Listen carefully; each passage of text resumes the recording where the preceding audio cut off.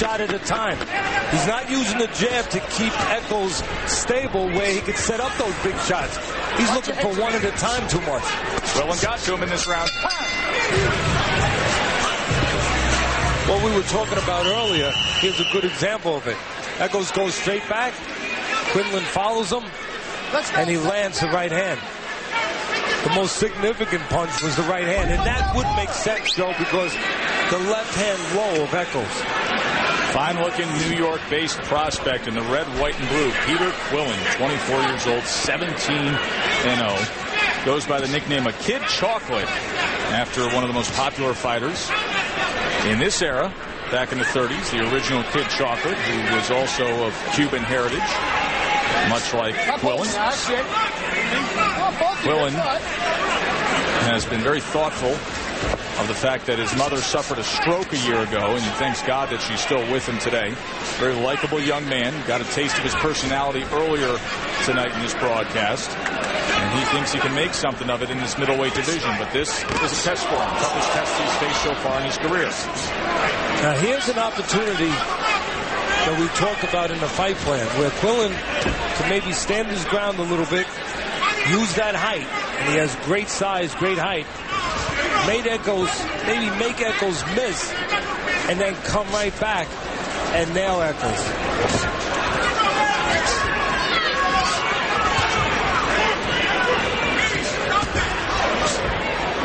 Eccles throws will fire a little bit, because after he throws, he doesn't move right away. He waits to see if you're going to throw back before he moves.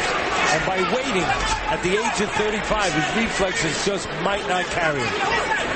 He might be a little late, and the punch might be on time. Working behind the jab is Eccles. To the inside he goes.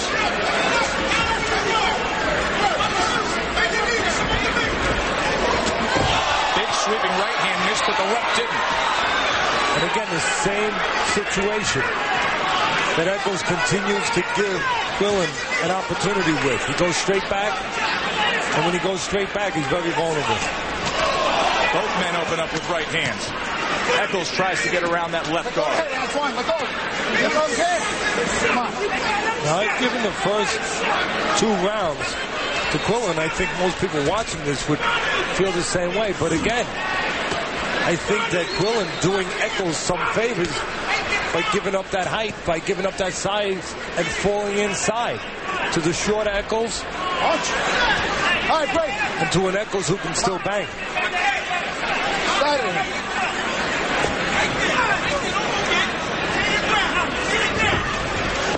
Right lead that time.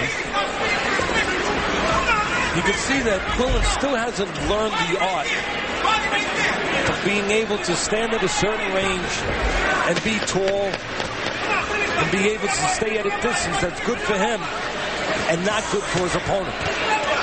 Coming to the end of 3, Eccles and Quillen. ESPN Classic is going to offer up some boxing this weekend. You're enjoying Wednesday night fights here. Of course, we have Friday night fights. And then you can tune in on Saturday to see Thomas Adamek against O'Neal Bell in their 12-round cruiserweight #1 mandatory eliminator. That is live boxing on ESPN Classic Saturday at 6 Eastern. It's also available on ESPN360.com. So 3 nights of live fights on the ESPN networks this week. Of course, Teddy and I will be heading to Miami, Oklahoma tomorrow. Get ready for Friday night fights heavyweight main event between Johnson and Smith.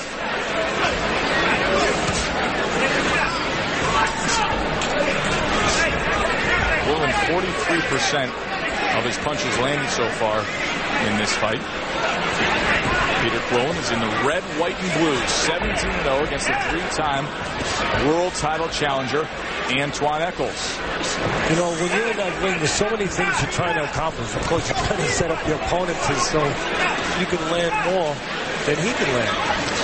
But you're also trying to maneuver a little bit and get your opponent off balance. Try to take little steps back, maybe get your opponent to, you know, trip up a little bit, reach in a little bit, misgauge where you are. But Quillen does a lot of that getting off balance to himself.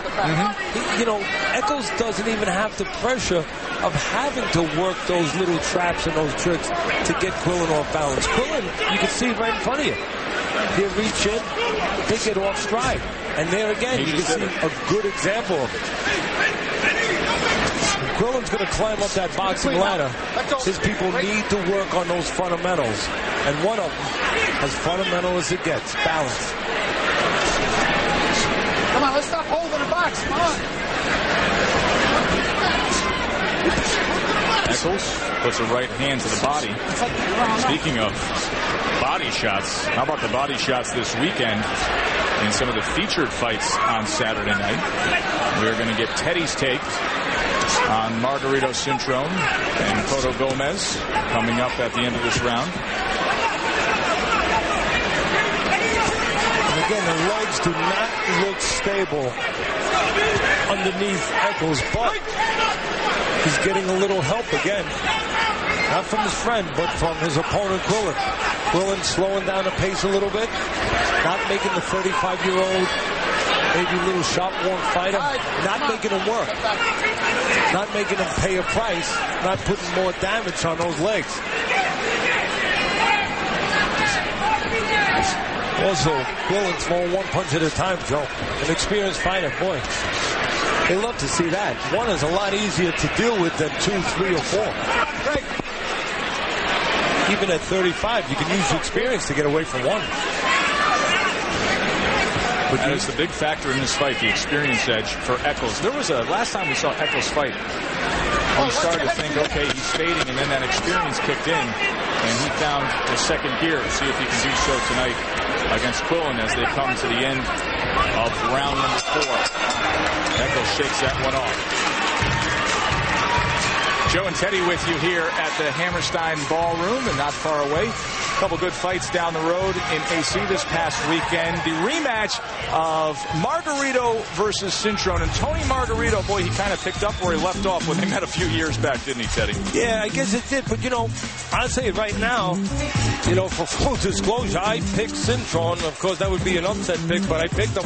I thought he would mature. I thought he would get seasoned. And that body shot, of course, does damage like it did the first time. But, Joe, I thought that from that experience, and since then, he would have grown up a little bit and gotten more seasoning and been able to handle the pressure a little bit better. I think he handled the pressure a little better. A lot of people can argue with me, but not enough for the kind of guy that he had in front of him, coming at him so quickly. And I think his technique failed him. I got to be honest with you, because when you look at Cintrón, he stood straight up, he pulled straight back, he laid over on the right where he ate right hands. His technique was not there the way it needed to be against a guy like Margarito, who was getting into punching range and letting those hands go. So, yeah, maybe the seasoning, maybe the lack of experience, maybe the mental part betrayed him. But the technical part, that did not help him. That really shocked me, how poor he was technically. Wrap up on Margarito Cintrón as we are in round number 5. Antoine Eccles and young Peter Quillen, who is the Brooklyn-based fighter who's created quite a fan following here in New York. In fact, there was a interesting article in the Post about Quillen, about his love for pets. He has a gray parrot from Africa, a python named Miami, a long-nosed lizard, and a little bearded dragon. And then, after all those exotic pets, he goes and recently adopts a little kitten. And I hate to throw into this category, he's not going to love this, but also he has a manager named John C., who happens to come from where I come from, Staten Island, and who happens to be a young manager who I think will be good for this business because he cares about fighters and he's passionate. And he's not going to love that I compared him, I threw him in a category with lizards, a dragon and a little kitten. I'll tell you what's good for the boxing business is an unbeaten prospect fighting in his hometown in a setting like this. We have a few thousand people here right in the heart of Midtown Manhattan, and these are real movers and shakers in Midtown Manhattan. Top dollar, top-notch, private invite-only charity event, giving a taste of an unbeaten New York-based prospect. That can only do well for him down the road. No, I agree with you. It's good to be able to build those kind of venues. Any venues where you just revigorate the interest in this great sport.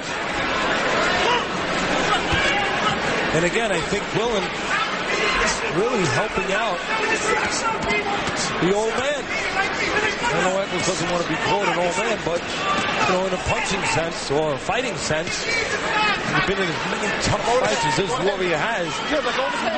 You're not really young anymore. But Eccles, plenty game. He's always been that. Plenty of experience. And again, Quillen looking for one shot at a time. Not fighting consistently. Giving Eccles the kind of pace that a guy at this stage in his career would want. Not too fast. Sets the table well for a lot to still be determined in this main event.